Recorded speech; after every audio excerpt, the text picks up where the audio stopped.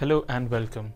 In this Ansys how-to video, we will discuss the details of the curvature size controls in the local sizing task of the Ansys Fluent Meshing Watertight Geometry Workflow.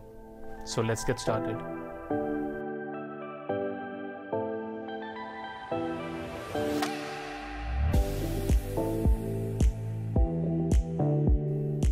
The local sizing task allows us to gain better control over the sizing of the mesh elements by letting us define mesh size controls that operate on specific localized portions of the domain. The curvature setting, as the name suggests, is used for refining the local sizing based on the underlying curve or surface curvature.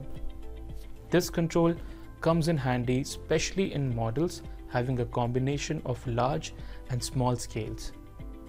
Let's learn about this size control in detail by getting our hands dirty with Watertight Geometry Workflow in Ansys Fluent Meshing. Let's start Fluent in meshing mode. Set the number of processes and the working directory accordingly.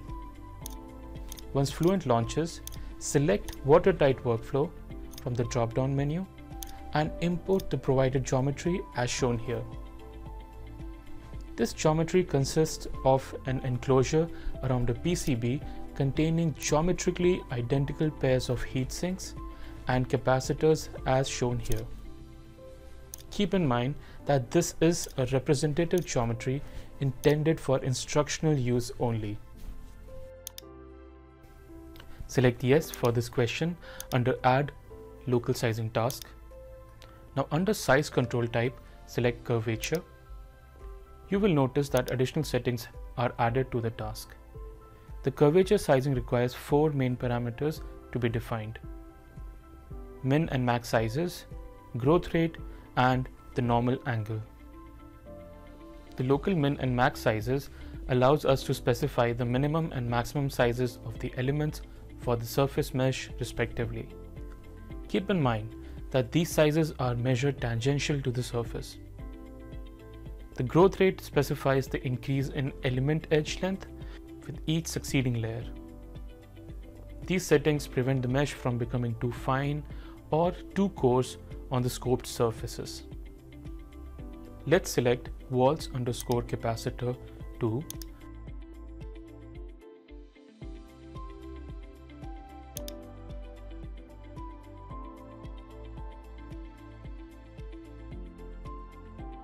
and set the local min and max sizes to 0.3 and 1 respectively.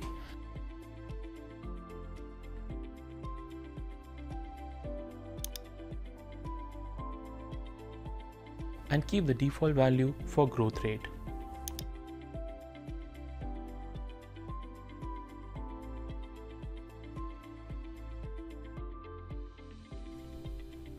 The main setting of this control type is the curvature normal angle.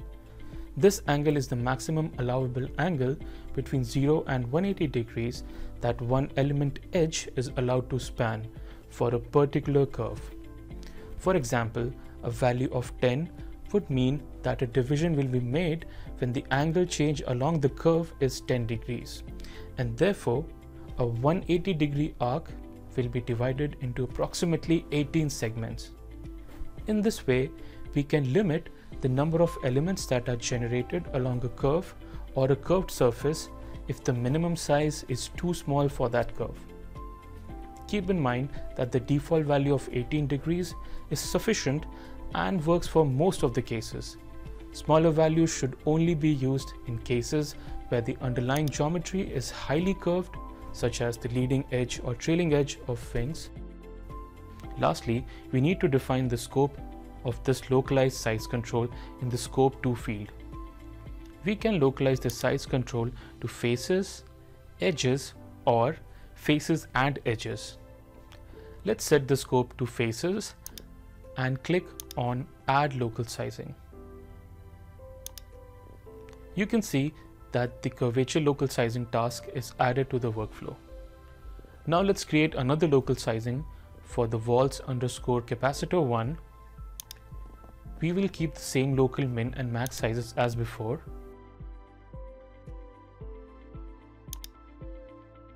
However, Let's change the curvature normal angle to 20 for this one.